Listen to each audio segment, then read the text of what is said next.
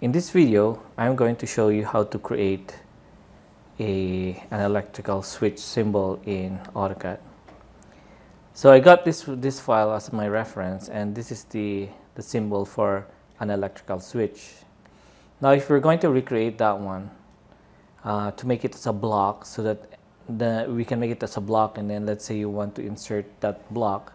Let's say you're going to insert 5 of this one. We'll just click and drag it from the design central to your drawing. So first, let's analyze the object here. You got a circle here, and then you got a line there. And what I'm going to do here is I'll make this one first, and then going to mirror it, and then make a line from here to there. So I'm going to start by creating a circle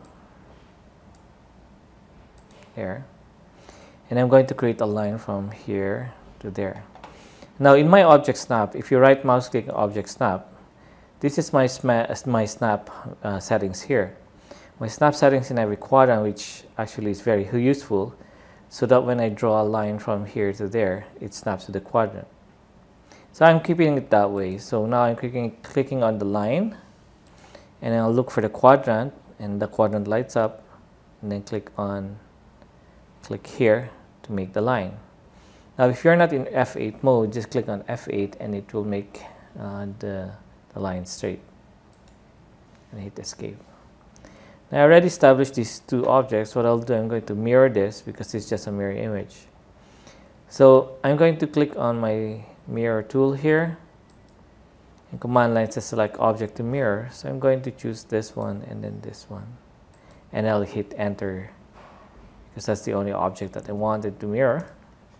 And AutoCAD now is asking us to specify first point of mirror line. So I'm going to do this one as my first point, and I'm just going to go up like this from my second point.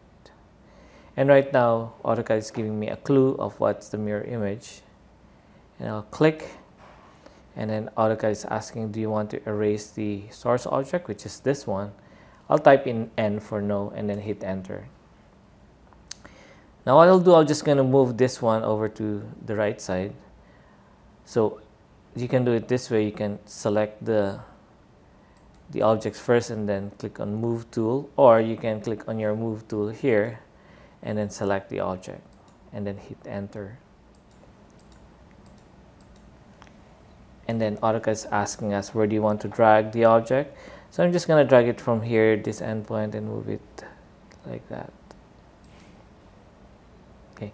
Now I'm going to draw this line here, but the problem here is that when I click on my line tool, it snaps to every quadrant. It doesn't snap to the, to the edge here. So in the OSnap settings, if you right mouse click here, you click on the nearest. So nearest means say all the lines, all the nodes here in your circle. So I click on nearest, and I'm going to look for a point where I want the line to be. Let's say like that.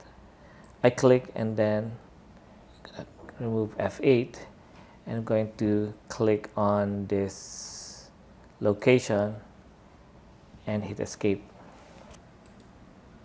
Okay, so that's creating the switch symbol.